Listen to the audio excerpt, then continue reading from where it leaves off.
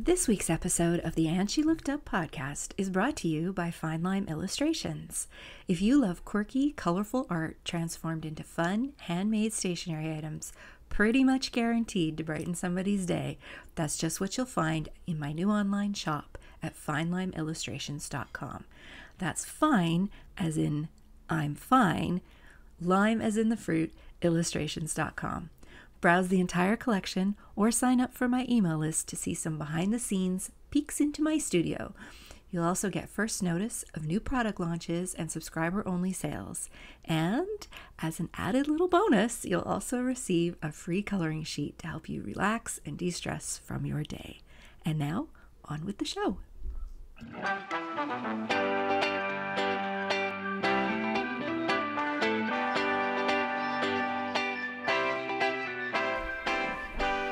Welcome to the And She Looked Up podcast. Each week, we sit down with inspiring Canadian women who create for a living. We talk about their creative journeys and their best business tips, as well as the creative and business mindset issues all creative entrepreneurs struggle with. I'm your host, Melissa Hartfield, and after leaving a 20-year career in corporate retail, I've been happily self-employed for 12 years. I'm a graphic designer, an illustrator, and a multi-six-figure-a-year entrepreneur in the digital content space. This podcast is for the artists, the makers, and the creatives who want to find a way to make a living doing what they love. Hello, everyone, and welcome to another episode of the And She Looked Up podcast. As always, I'm your host, Melissa, and this week we have a really big, juicy topic for you.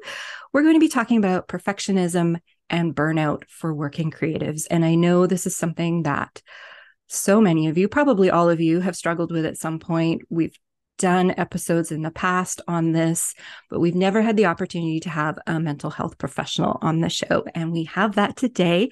My guest is Tong Hannah Lin. Welcome to the show, Hannah. Thank you so much for having me here, Melissa. It's a pleasure.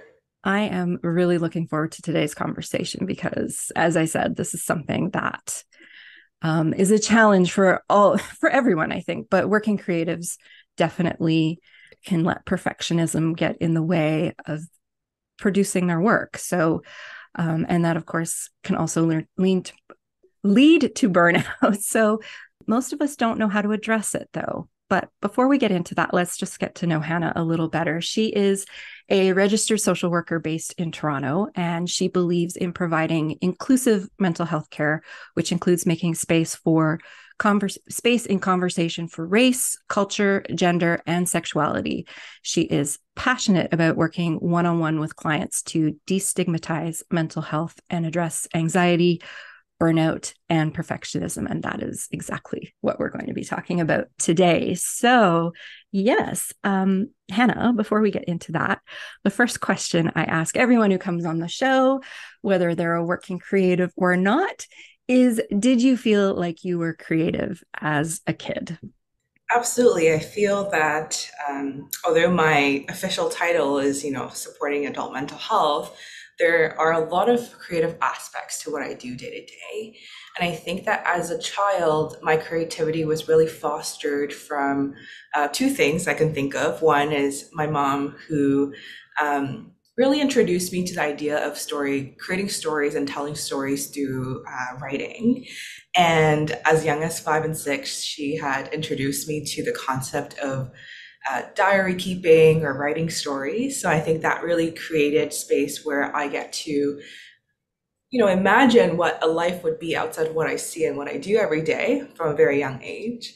I also think that I was bored quite a bit as a kid. And so I wasn't always surrounded with technology or toys. And so I had to use a lot of creativity to imagine what, again, I couldn't see or what wasn't in front of me. And so I would say absolutely creativity came somewhat naturally, but I also feel that it was a practice. It was first introduced by a parent in terms of how I can be creative and the ways I could be creative. And so saying that, it was first really created, an opportunity was created for me to explore what it means to be creative. And then with that, I remember when I was a little bit older, I really explored, the visual arts. So in school, I was really into music and visual arts. And again, that was a space for me where things I couldn't see or wasn't in front of me became real.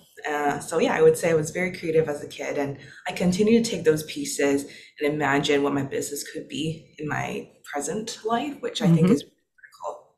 Yes. You are the first person I think who has actually said that um that it was also a practice as a child. I've never had anybody say that before. So that is really interesting that you actually recognize that looking back on it now. So yeah, because I think as an adult, we talk about having a creative practice, whether it's an art practice, a writing practice, those kinds of things, but it's not something that we necessarily look back to our childhood and recognize that that was part of it. And yet I think it kind of is innately part of being a child is we don't have the language to say that it's a creative practice as a child, but it kind of is. It So kind of that's is, yeah.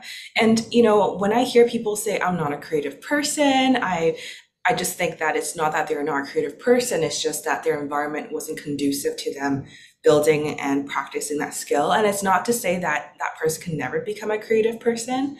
And I think maybe that is a bit of a trigger for some people where they think what it means to be creative is so much more. They have to be the top number one artist or something to that degree. But I think, as you said, it's an innate ability to be creative as human beings. absolutely. I firmly believe that. I think we all have creativity in us. And I think the ways that creativity come out are different for everyone. It's so interesting when I ask this question. It's my favorite question to ask on the show, but so many people will say no. People who are considered creative as adults would say no, they didn't feel creative as a kid because they couldn't draw or paint. And that is like what is so locked into so many people's heads is like if you can't draw or paint, you're not creative. And yet you can be a creative chef, you can be a creative metal worker, you can be a creative programmer. Like there's creativity in everything that we do. So yeah, very interesting answer to that question. What led you down the path of becoming a mental health professional? Yeah, it's a really great question. And I think sometimes I answer this question, the simple way. This was something that I just fell into in school and then graduate school and naturally fell into place in terms of my career development. But if I were to be a little bit more insightful, I think I would give the answer of I think it's really due to my experiences as a racialized person and a person of immigrant status. I came to Canada as a kid with my mom. And so going through the cultural changes, going through the difficult times I had in life, I think those experiences, maybe subconsciously or consciously to some degree, led me to pick a profession where I was really curious about what drives people to do the things that they do, think the thoughts that they have, and how to support them when they're having challenges. So I think it's a full circle moment for me. And I would say that my career is just starting. I don't have 20 years under my belt. But if I were to give an insightful answer, it would be fully because of what I've been through is exactly why I am in the career field that I am in now. Is it because growing up and all the things that you went through, you didn't feel like there was, I'm not sure the way to word this, but that there wasn't maybe that support for you or for your mom, maybe? Or was it that you wanted to hear other people's experiences? Like, how did it all come together in that way? I think it's still coming together for me. I'm still trying to piece together, why that it fell into place the way it did.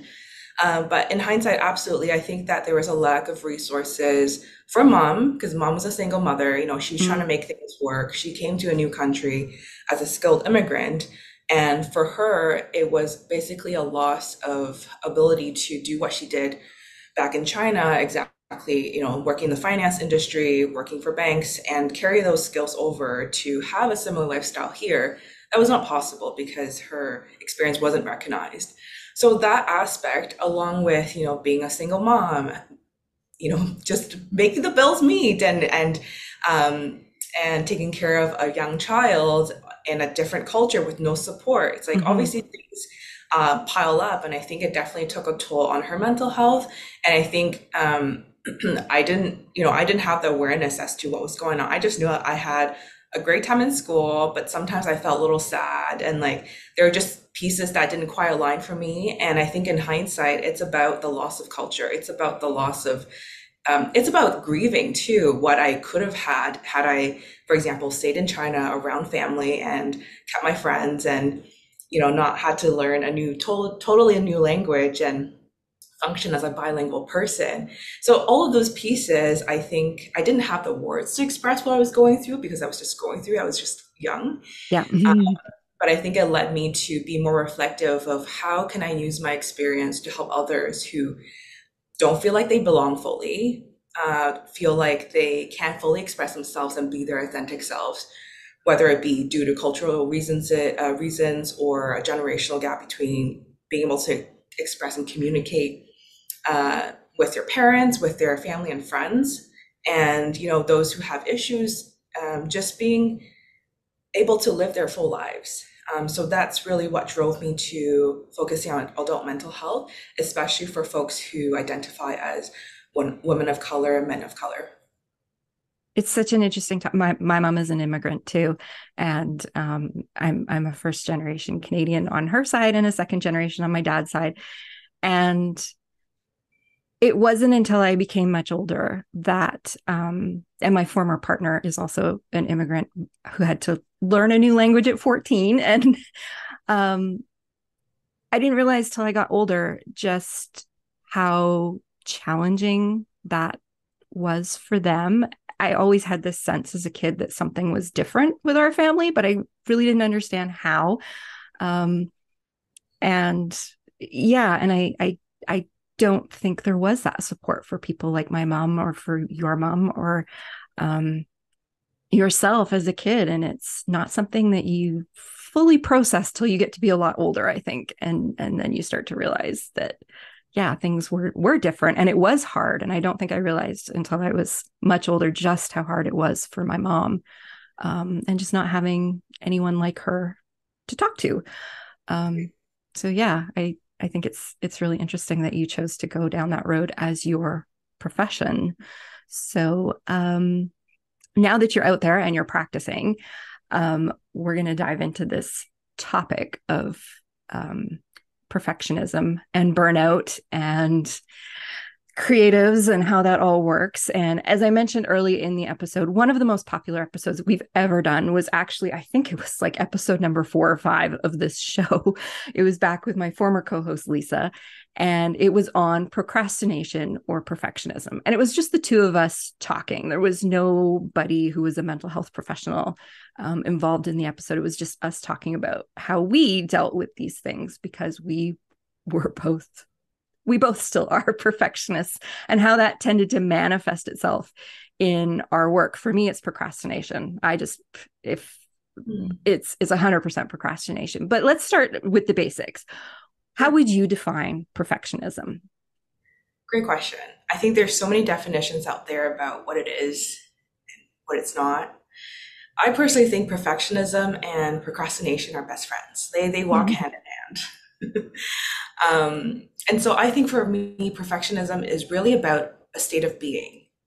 And when a person, myself included, I deal with this too, is there's a tendency to set these standards that the person probably knows it's unrealistic or could only be met with so much great difficulty, but yet there is some sort of peace or some sort of self-soothing aspect to holding on to these ideals that are not realistic. There's something about keeping this perfectionist ideal that it makes us feel like we're going somewhere. But we'll maybe dive into why it doesn't in a Okay, bit. yes, that's Um, interesting. I've never heard somebody say that it's almost like a self-soothing peace mechanism, but that's really interesting. it could be, and Yeah, it's not, the same for everybody. I yeah. would say, I would ask myself, if you're a creative and you struggle with perfectionism, ask yourself, what do you think these values you're holding on to around what it means to be perfect? What are these perfect ideals? How do they help you? How does it help you to hold these values? Do you believe in your core that it keeps you going, right? And are these core values helpful or unhelpful? So that's something that we get to unpack in therapy quite a bit with Mhm. my clients is like, what are you holding on to, right? And I think all of us have these ideals that we hold on to that we think is very much keeping us going somewhere. but sometimes keeps us going in circles, if that makes sense. Yes, I can relate to that. And that kind of leads me to my next question is um, how much of our past influences our present when it comes to perfectionism? Like, is there stuff that's rooted back in childhood or teenage years that comes to play in this? I think that's a really great question. I think that perfectionism or other states of being, I think there's a reason why they come to be functionally in our adult life, in the current life. And I think absolutely whoever we are in the present, from my training, from my just way of looking at mental health, which includes the person's attachment styles as a kid, their experiences as children, I would say that absolutely. And the way that I would go about this is I would ask the person, think about the patterns demonstrated to you as, for example, with your primary caregivers, whether it be, your parents, grandparents, family members around. How did they react to you when you made a mess? How did they react to you when you made a mistake? How were mistakes and forgiveness, if that was demonstrated at all? Right? How did people um, repair a situation or a relationship when things didn't go the way they thought it would? Mm, And so these patterns are often demonstrated to us starting from a very young age, and we pick up signals about how we should be, how we ought to be, and how we best to be, without really being mindful. We're being aware because we're so young, and we just know that these patterns are the norm. And so, yeah, I would say absolutely it's connected. And it takes really a lot of self awareness to say, maybe this is not working for me anymore. yeah. And it worked for some time, but yeah, to be more critical about your experience. And here we're not trying to blame. We're not trying to blame, whoever was in the past about what they did. Because truly a lot of parents, they try their best, but the outcome is that the care that was given to the child wasn't attuned to the child's needs. And so we're not minimizing their efforts, nor are we minimizing the pain or, the Right. struggles that we currently deal with. I think we have to hold both parts with tenderness here. Yes. No, I do agree. There's no manual for being the best parent. And I think for the vast majority of us, our parents did what they thought was best. And, um, it may not have always been the right thing, but that's hindsight is 2020 when it comes to that as well. I think, um, would they say they would do things differently now, knowing how things turn out? You never know, right? But I think you're right. I think you have to be kind to both ends of the spectrum. Um, do you think, and I didn't throw this into the list of questions that we were initially talking about, but do you think this is something that people who identify as women struggle with more than those who identify as male? I was going to say that, in thinking about the answer to your last question, I also thought about, well, it's not just about who was there or who wasn't there in your childhood and what your Mm-hmm. upbringing was. It's about the greater societal forces at play here. And when we look at things like misogyny and feminism and sexism, all these isms definitely have a role to play when it comes to prescribing what women should do. What does success for a woman look like? What does Mm-hmm. success for men look like? And then what does success look like for a non-binary person? Mm-hmm. And oftentimes these are prescribed as, these unspoken rules or ways of being in society. And it can be really hurtful when we're told not to talk about it. It's just a way of doing and not question, this is the way it is. Mm-hmm. And so I think it's really important to also point out, are these forces influencing you? Have they been influencing you? And I often find that the people that I work with who identify as women have a really hard time with perfectionism. They have, whether it be even simple as, not as simple as, but when it comes to work, but also their personal life, right? Friendships, relationships, Mm-hmm. feeling like if for example, if they're looking for love and they're looking for a stable relationship, they have to get it right. It has to be perfect. And then there's the biological clock of, well, if I don't find my love or, person to be with before I'm 30, then I'm screwed. Yes. So again, it's like, that perfectionist thinking, like it has to be a certain way, otherwise Hmm. I've failed, um, is really just goes also beyond the work that we do, I find. Yeah. Do you find that something similar with clients or even yourself as an immigrant? And I just, as being the child of an immigrant, that perfectionism has a little bit of a role in there. I just, it's something I've noticed myself. Like it's definitely sort of along the lines of like, there was certain things that were expected because your parents had made these choices to give you a better life. And so you're expected to do certain things to fulfill almost like your end of the bargain, if that makes sense. Oh yeah, Um, absolutely. Yes, so I yeah. think, do you think it plays a role in there? I think it does. I think that parents will say this, with no intention of harm. I came Hmm. here to create a better life for you. But as a child, what does that mean? Or as a Yes. teenager, what does that mean? Does it mean that I have to be a certain way so that parents are still happy about the decision they made?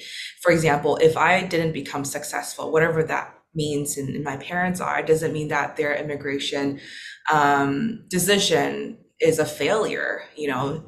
Basically, and I think a lot of immigrant parents will come with this idea of, okay, I came to a different country or a different culture to provide better opportunities for my children. And it's never, again, framed as intention to harm, but I think it can be a very difficult thing to meet in terms of, okay, so how do we know that my child actually ends up having a better life? And is it really within the parents' control? And I would say, no, it's not within their control, right?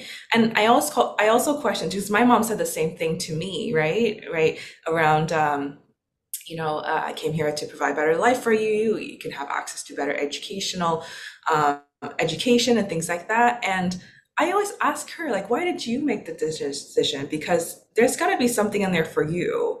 And it's about, and I'm not my mom's therapist, but I do really care about helping her to take onus of her own life, right? Hmm. It's sometimes easier to say I'm doing this for someone else than to say I'm doing this for myself. And Yes.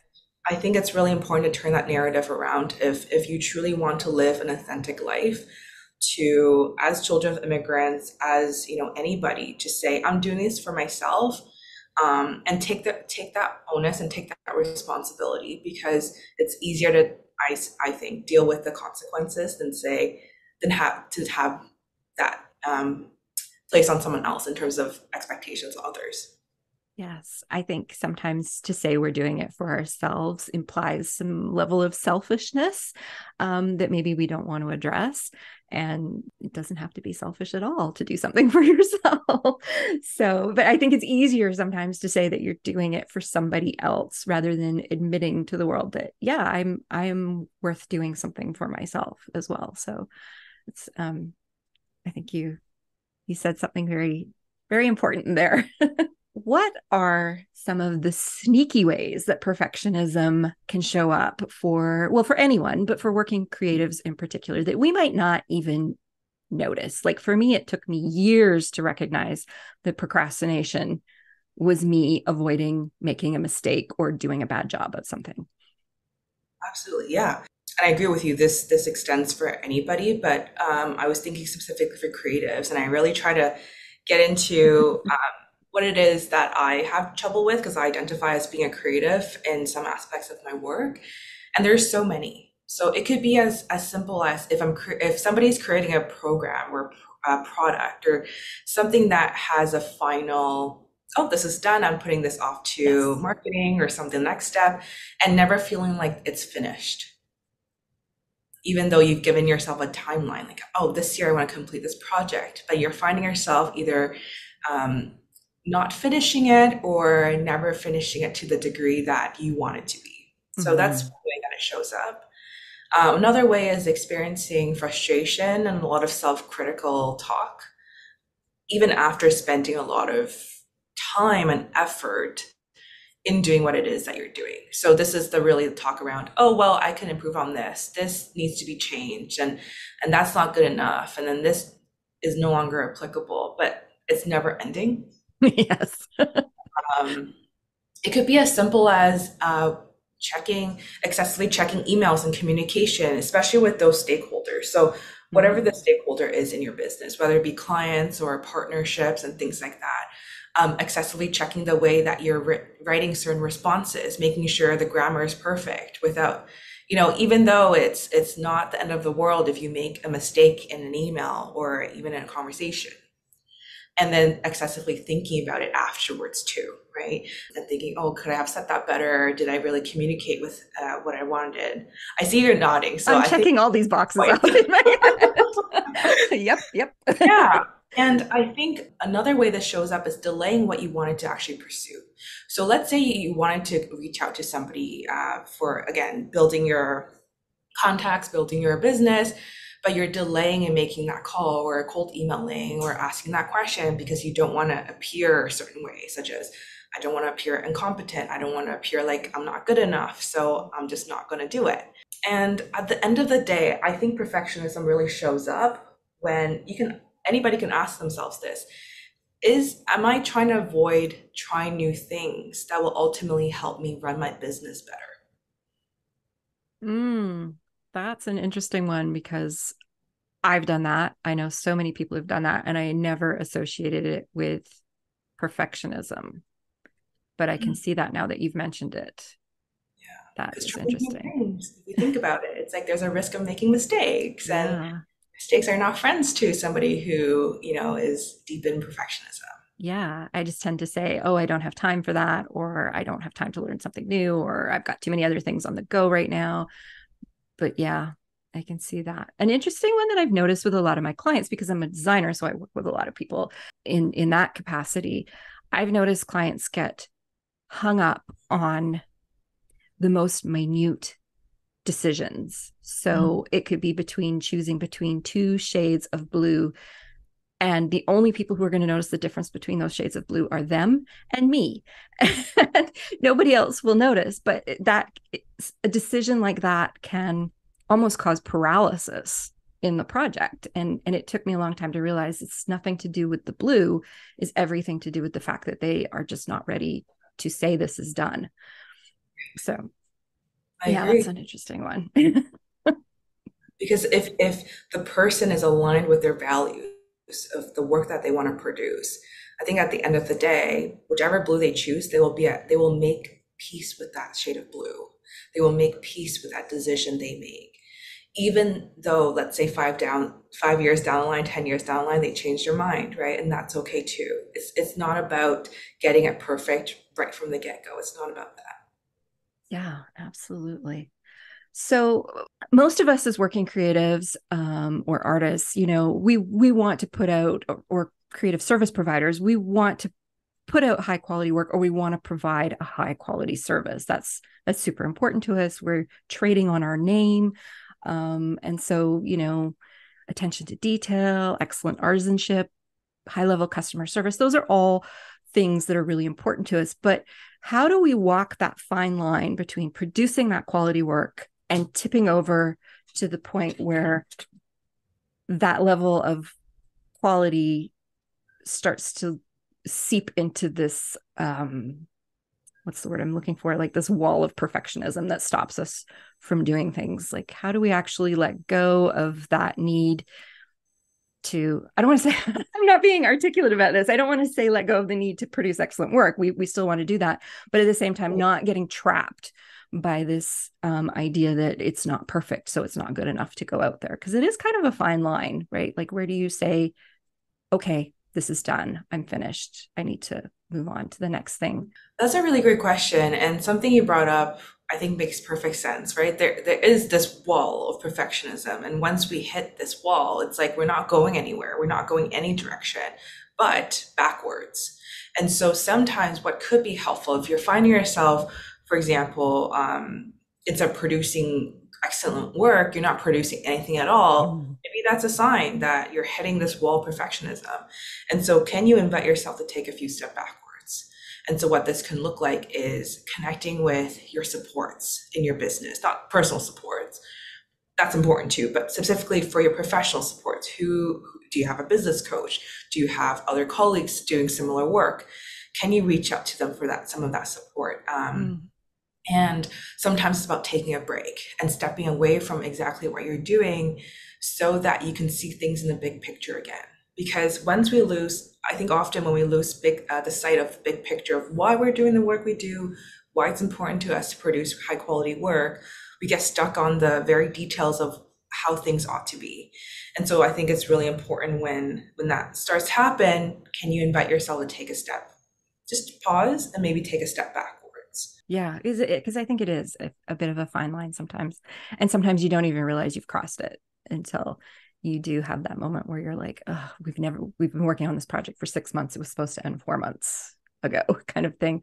So the whole idea of letting go of perfectionism, the need for perfectionism. And I think this is scarier for a lot of people than anyone's willing to admit or even admit to themselves, like to actually say that I am afraid to let go of perfectionism. It sounds like a funny thing to say, right? Like, why wouldn't you let go of it? But and yet it we struggle with that. But letting go of this need for perfectionism can free us up in ways we often don't expect. Our creativity flows more freely. Our work actually improves weirdly, because we're moving through life more freely, or we're not getting so caught up in all those minor details. And I know this is easier said than done, but how can we learn to let go of those things, beyond the short term solution of taking a break, going for a walk, stepping back from a project? How can we learn to let go of those things from a longer term perspective throughout our creative career as a whole? It's a really great question. And as I said before, I feel like perfectionism is a state of being, right? Yeah. If the person is in this for so long, it's going to be a pattern that comes up Mm-hmm. again and again. I think, like as you said, some people even have a difficult time acknowledging this is happening. So I think that's really important to actually acknowledge this is happening and acknowledge the impacts of perfectionism, the negative impacts that it has in your creative life, in your life in general. Can you be honest about what it's actually doing to you? Is it actually pushing you forward and completing excellent work? Or is it debilitating? Is it immobilizing you? And Mm-hmm. oftentimes, I think people will tell me, yeah, I'm not actually doing anything. I'm stuck. Yep. Um, so think about it in a critical way, right? Is holding these values and beliefs about what perfection even looks like helping me? Yeah. And I think then it's about addressing the thinking, right? As I mentioned before, the core beliefs, the thinking that keeps you away from pursuing a life that truly is in alignment with your values. And sometimes we're really nasty with ourselves with that self talk around what the work ought to look like, ought to be like. And instead of those thoughts, can you replace them with something that is a little bit more realistic, such as, all I can do is my best. Mm-hmm. My best today is going to be different than my best 1 year from now. Very true. And things like making a mistake does not mean I'm a mistake, does not mean I'm the failure. Right? So acknowledging that the self-talk has a really important factor in all of this, I think could be a way to really address it. You know, the way we talk to ourselves, the way we think about perfectionism, and if it actually belongs in our life.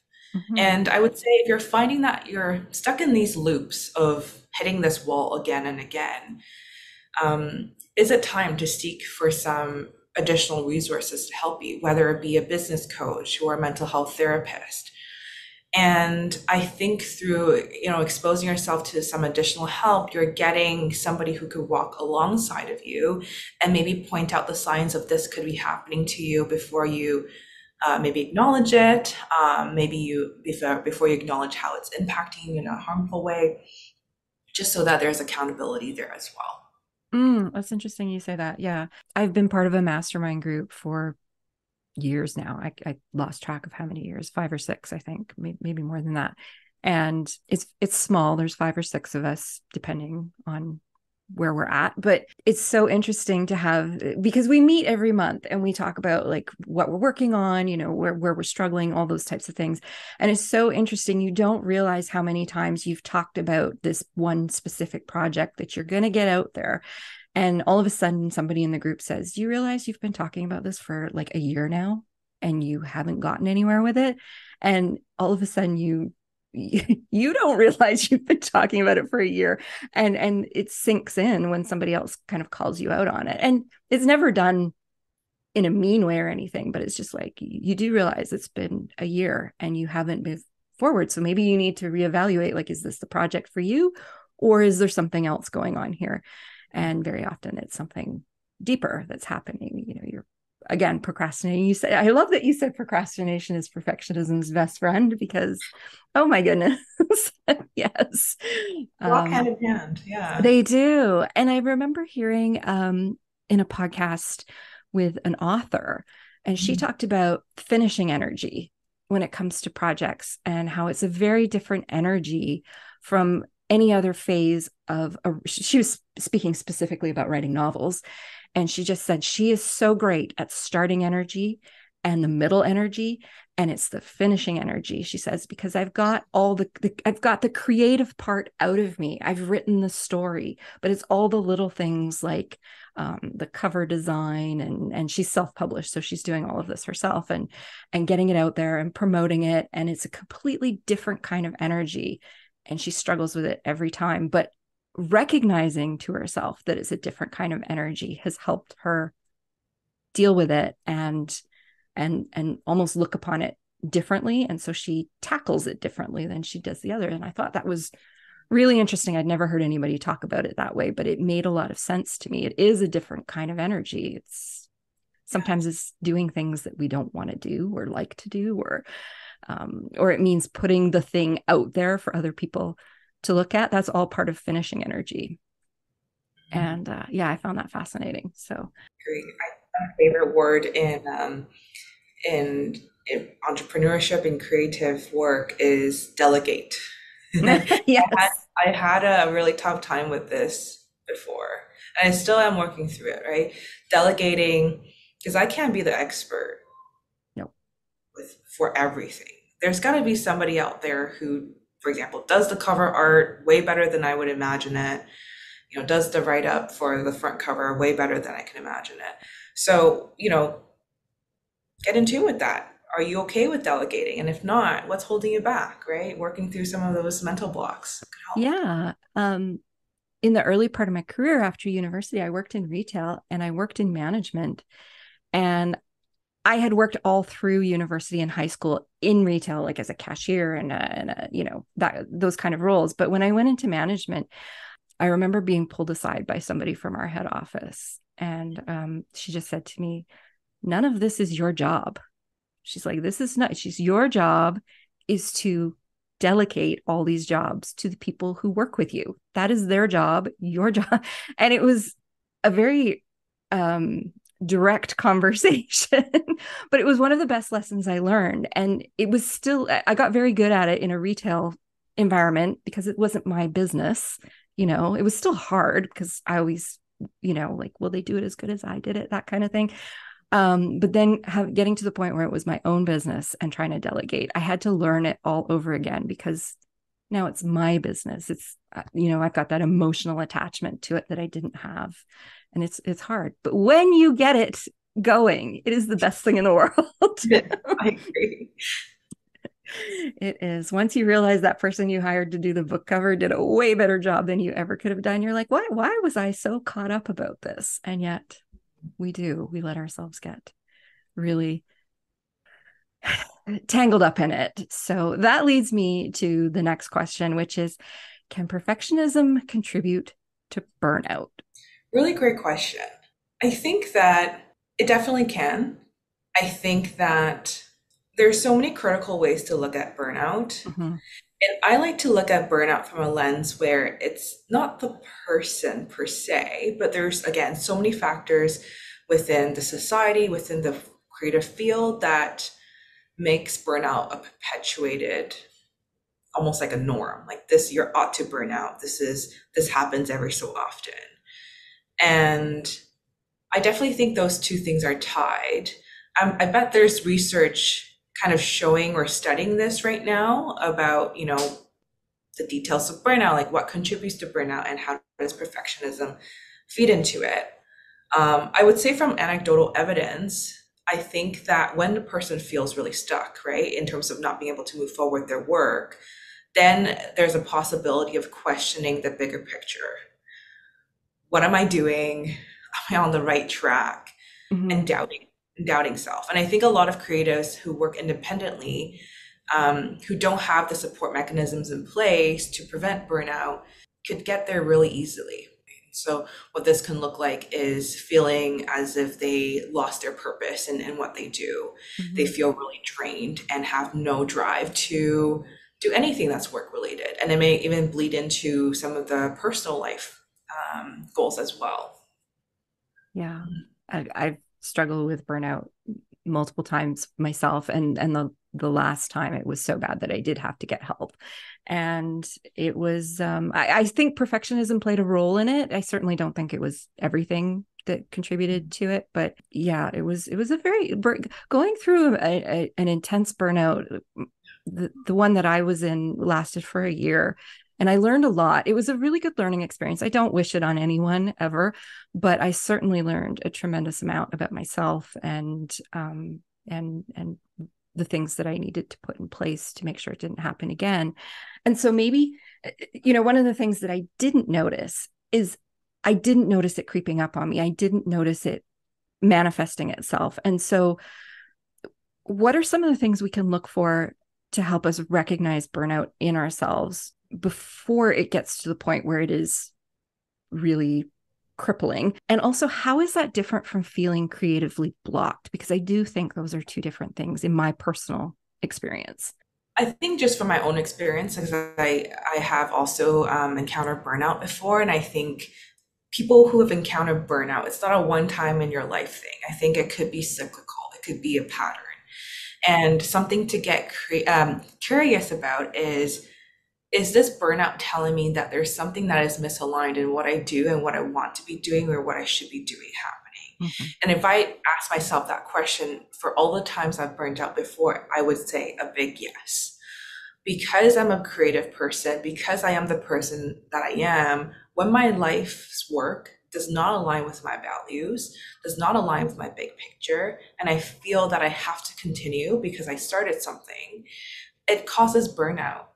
It really does. And I don't know if I'm going off track to answer your question, but to recognize the way that burnout could happen is, are you getting frustrated with your work, more than usual? Is there a sense of loss of hope in what your future can look like in as a creative in this field?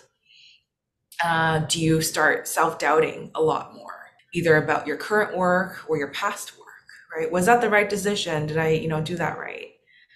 And how is it different from feeling creatively blocked? I think feeling creatively blocked is more so, maybe in my opinion, more project based or more specifically based on this time or phase of this project you're working on, less so than this overall feeling of, I don't feel like doing this anymore and I'm really exhausted. No, you didn't go off topic at all there. I think that was very, very on topic, actually. And I know for me, burnout almost veered into full on depression. Not almost, it did. But for Yeah. me, creatively blocked, like one thing I've learned is that my creative energy ebbs and flows, right? It peaks, and somebody, I've mentioned it before on the show, has referred to it as like waves of the ocean. When you're riding a wave as a surfer, you're on the peak. It's awesome. It's amazing. You're getting that adrenaline rush, and things are flowing, and then you come down and it's quiet. And he said he had to learn that the next wave will come. I think for creative block, we always kind of get into this fear, like, I'm never going to create anything ever again. I'll never have another good idea. And it was just recognizing and learning to trust that, yes, good ideas will come. It's just, I'm in the down cycle of the wave. And you can't, if we didn't have ups and downs, everything would be flat, like we would never, everything would feel the same. So you have to kind of have those wave ebbs and flows. But the burnout was very different for me. Like that was, like you mentioned, frustration, feeling drained. I don't want to do this anymore. And you absolutely hit the nail on the head when you said are things aligned? For me, they were not aligned, and I just didn't understand or recognize that they weren't aligned. And I think that's true for a lot of us. And sometimes I think maybe we don't even want to admit they're not aligned, like, because that's scary in itself, because it means making changes. Which Yes, that's scary. I want to go back to what you said about being creatively blocked. okay. I think sometimes the way we use language is so important, right? So when we talk about, I like the waves example because when the wave rises and falls, we don't say that when it falls, there's something wrong with the wave. That's just how waves work. And so even challenging yourself in naming these stages in your work, right? Is it that you're creatively blocked, or is this a time for reflection and cultivation of what's to come next? And I Mhm. really learned this lesson actually this summer or this spring when I tried gardening for the first time.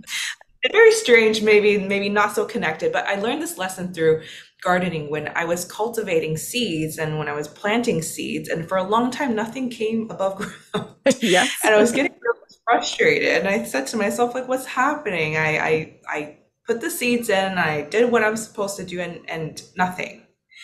And the thing is, we don't know what's happening underground. We can't see what's happening underground. And Mm. it's really about making peace with that time and in our creative lives to learn that this is part of the process, that there are going to be times where we are cultivating things that cannot be presented, cannot be seen or sold, or it's not a product that we can sell.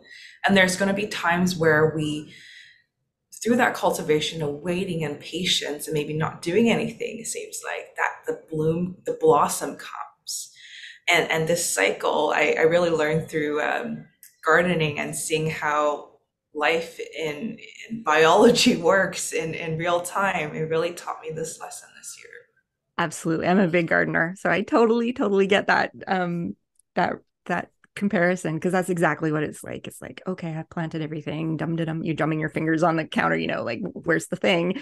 Yeah. Yeah, and nature just takes its course. It just does things in its own time, and you can't rush them.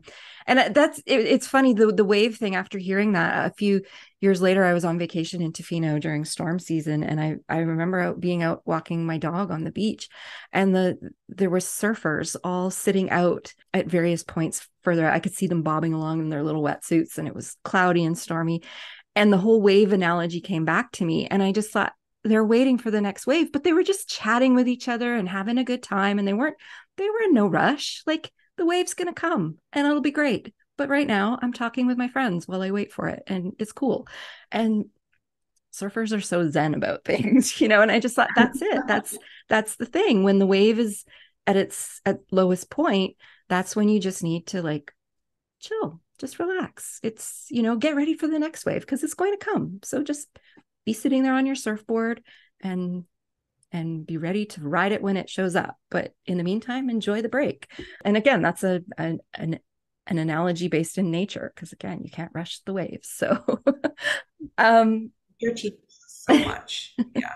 yeah, for sure. A lot of times we know we're feeling burnt out, but we're afraid to take the time to address the root problems, because for a number of reasons. Number one, we're self-employed and we need to earn, and the thought of taking a break means we're not going to be earning, and that's really scary when you have bills to pay, and you have, you need to pay your rent or your mortgage and all those things. But also it's scary because we know deep down it probably means we need to make some significant changes in the way that we're functioning. So often what we do is we make these small temporary changes. And this was the trap I fell into. I would start to feel burnt out. I would make a few small changes, get back on track. I'd feel fine for a couple of months.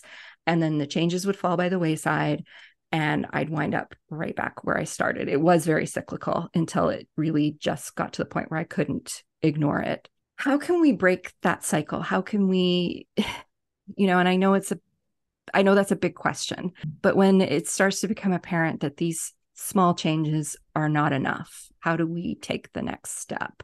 Yeah, that's a really great question because the thing is, when somebody's going through burnout, they are already so depleted in many ways, whether it be Mm-hmm. financially, emotionally, and beyond. And what we need the most during this time, I think, is a lot of support, a lot of pouring in of what we've depleted.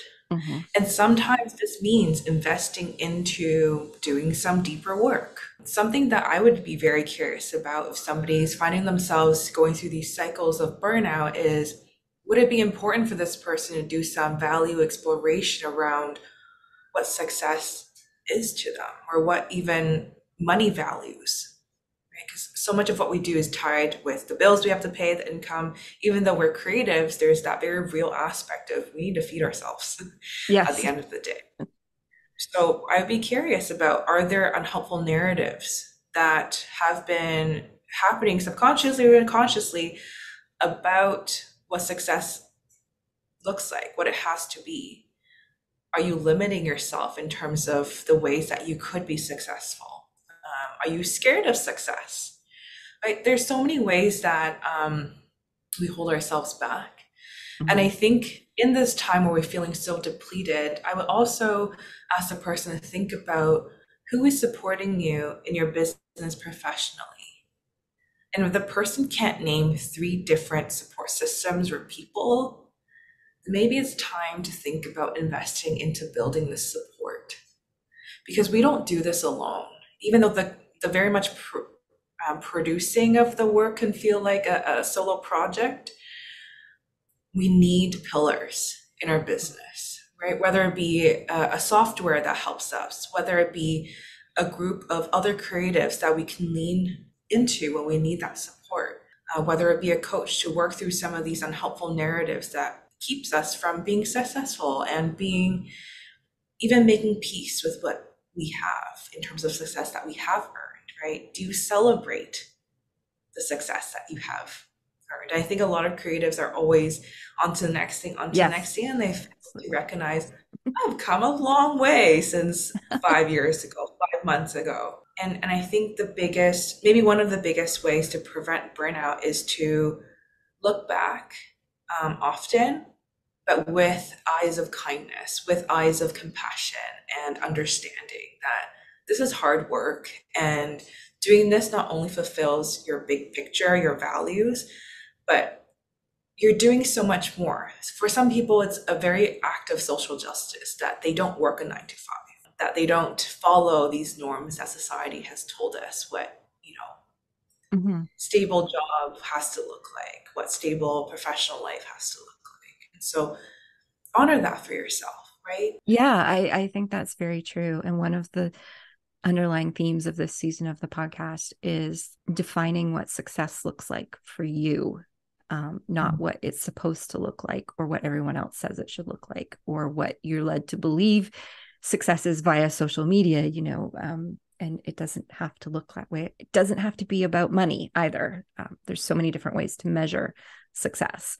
Obviously, money is important. We all need money to get through the day. But sometimes I think we constantly get bombarded with the 6-figure launch or the multi 6-figure launch success story, right? And you have to have that. So there's so many different ways to look at success, and I think it's so true that when your values aren't aligned, and you mentioned something else that was interesting, that for some people being self-employed is almost like a rebellion against the corporate 9 to 5. And I think a lot of us, when we become small business owners, all of a sudden we notice a year or two down the road that we're actually back to that 9 to 5, but we're doing it in our own house or whatever. And nothing's really changed. And I think that can make us feel uncomfortable, or there's a lot of things that go on when we ignore those things. I always know that I always have a gut feeling when something's not quite right. And maybe I can't put my finger on it, but I'm also really good at ignoring those gut feelings when they're not convenient. So I have a feeling I'm not the only one. So as creatives and as people who are self-employed, you mentioned, can you identify 3 supports in your business? And I think that's a big one, because I think often when we're self-employed, especially when we're starting out, We're trying to bootstrap. We're trying to do it all on our own because we don't have a budget to necessarily hire somebody or work with professionals or delegate. And that's, I think, in some ways, the riskiest time of being a small business owner is those early days because we're putting all that pressure on ourselves. But if there were three mental health practices you would love to see more creatives embracing in their work and their studio life, what would those be? I think I want to share a practical one, and maybe this is Mhm. not rooted in a mental practice, but tied to what we just talked about, where, we're working on our own oftentimes, and sometimes people choose this way of life because they don't want to live the corporate life. I think something that's worth exploring is, yes, we may not be working under a manager, we may not be working with a team, but could you still have a performance review with yourself? Can you have it with yourself? Yeah, and I think what I would suggest people maybe trying is, can you bring the points that you would if this were to be an actual performance review, right? The points of contention that you want to bring up to your manager. What's working well, what's not working well. And take some time to do that reflection, whether it be a quarter of reflection, half a year reflection, or a yearly reflection. And then have a dedicated time to sit down with yourself and address those questions, address those points that you do bring up. So if there are concerns that you have as an employee, as an in person, as the only staff, the manager, everybody, right? Can you help yourself to, even just by spending time and sitting and acknowledging, yeah, there's some issues happening here. It's not all smooth sailing all of the time. And is there anything I can do within my power and resources to address some of these issues, and also to acknowledge the good that has come out of the last period of time? So I would say that was more of a practical practice I can suggest for anybody who works, on a small team or by themselves as a creative, to have that. I like that one because I think too, if we had employees, and some of us do, we wouldn't want to hear that any of our employees are unhappy or struggling Right. or not getting the support they need. We would take steps to correct that. At least I hope most of us would. So why should it be any different for ourselves? So yeah, great point. And I think some other practical practices that is easier said than done, I think, include things like, are you taking regular breaks?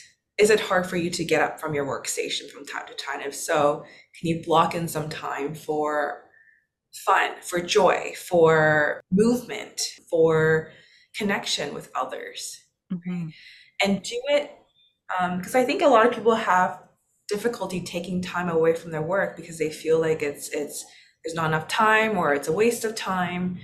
But can you Cheating. acknowledge what's that? It's cheating. I shouldn't be Yeah, playing. I should be working. Yeah. Yeah, absolutely. right, right.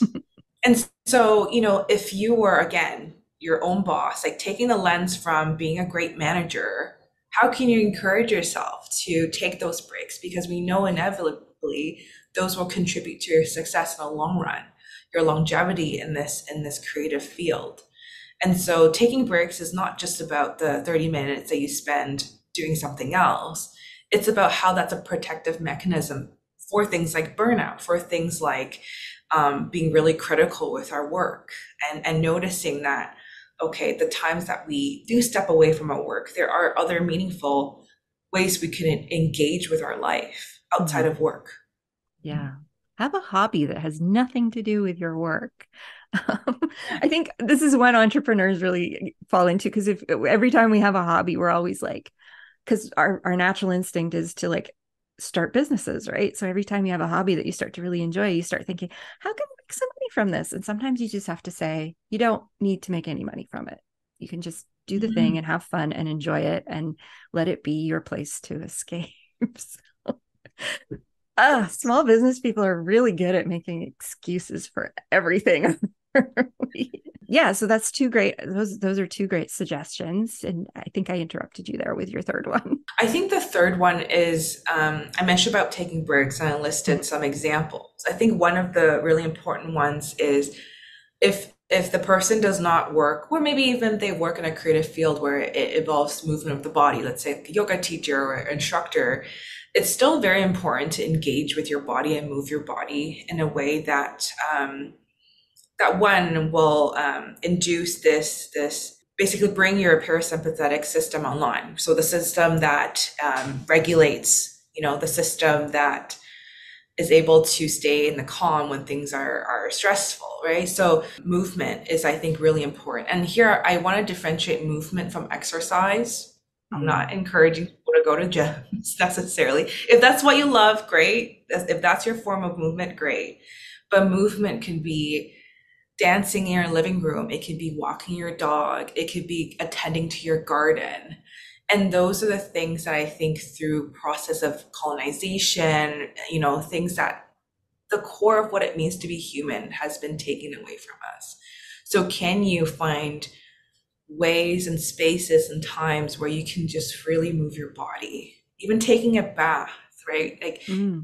fully engaging in that movement, I think could be really healing. And I think for me myself, it's really important because I sit in upright position half my day or maybe more, and it's really important to teach my body that this is not all that I do. Yes. Yeah. Very good advice. I just want to mention something because you talked about, the performance review idea and why it's also a good thing to go back and look at how far you've come and the successes you've had and to celebrate those successes. And one of the things I started doing this year that's made a huge difference is I have a planner, like, we all have planners, some kind of planning system.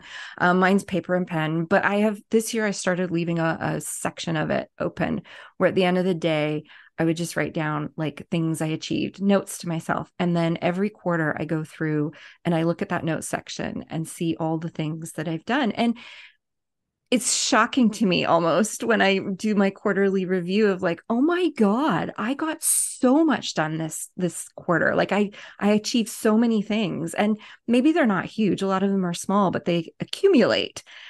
And I think without writing those down, I would A, forget about them. I would totally forget about them. And B, sitting down to review them once a quarter and reminding myself, it's made a huge impact on my mental health this year. Like just feeling so much more accomplished and like, yes, I am actually moving forward. And there are things to celebrate here. So I think that has been really helpful to me. I don't know if it would help anybody else out there, but certainly worked for me.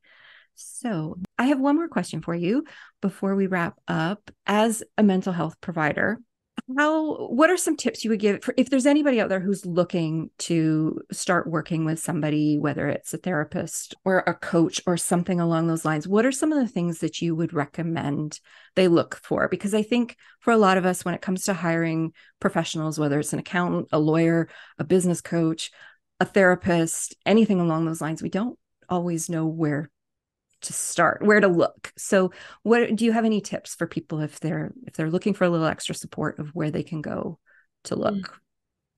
Great question. I think people often compare looking for a therapist as a process of like dating, and it can be really exhausting to find the right fit.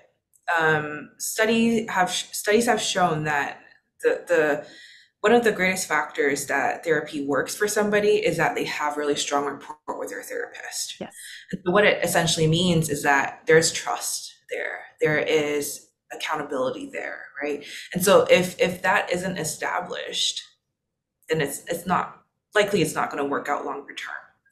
So my question to the person who maybe is seeking for a mental health support, professional support in this realm is what's important for you to have in a therapist? Is it somebody who shared similar life story as you, somebody that looks like you, somebody who's also identifies as a creative? What are some of the must-have non-negotiables Yeah. that you need in a therapist? And then using those as criteria as you look on online directories. So Psychology Today is often a place where people look. Another way to explore is just open up your local area Google Maps and looking at clinics nearby and reviewing some of the profiles of therapists. There are also other directories specific to people of color and therapists of color and trying to connect people in need with a therapist who maybe has a similar cultural background. So those three areas would be potential ways to look for help. maybe it's about having conversations about with friends or family who has a therapist, right? Asking Mm-hmm. them, how did you go about finding your therapist? And have you tried out, different ones? And how do you know it was the right fit? And I think through that, through storytelling and through sharing and also exploring on your own, hopefully you can find a really good fit. And I think it's an innate knowing when you meet the right Yeah. person, as you would any other circumstance, when you know it's going to work out. I feel like it's almost, I'm a gut feeler. Yeah. Me So I would too. like to say that I think a lot of creatives are in tune with that. So lean into what feels safe, right? What feels Yes. good in your body, in your mind. Awesome. Yes, I think that's really good advice. And safe is a good word there, I think, because therapists are, you know, your accountant, you're showing them all your money. Yeah. Your lawyer, you're showing them all your legal issues. And your therapist, you're letting them into like your head. And those are three very private areas. So when you're looking for a person to help you, you want that person who you have that good gut feel about for sure. So yes, thank you so much for everything that you've shared with us today, because this has been a super interesting conversation. I hope everybody else enjoyed it. I really enjoyed it. I certainly got some different perspectives on things, which was super helpful to me. So thank you for that. Thank you. And tell us a little bit about where people can find you. You do work one-on-one with clients, but you are in Ontario. So I believe that's you only work with clients in Ontario, if I'm correct. Yes, that's correct. So my registration is technically, I can work anywhere in Canada, but my licensing right now only allows me to work in the province of Ontario. So if anyone who's listening out there who resides in Ontario and is looking for a mental health therapist, definitely connect with me. My website is my full name. So Yutong, spelled Yutong, Hannah, Hannah, Lin, Lin.com. And we will put a link to that in the show notes for sure. Thank you so much. This has been great. Really appreciate your time today, Hannah. Thanks so much.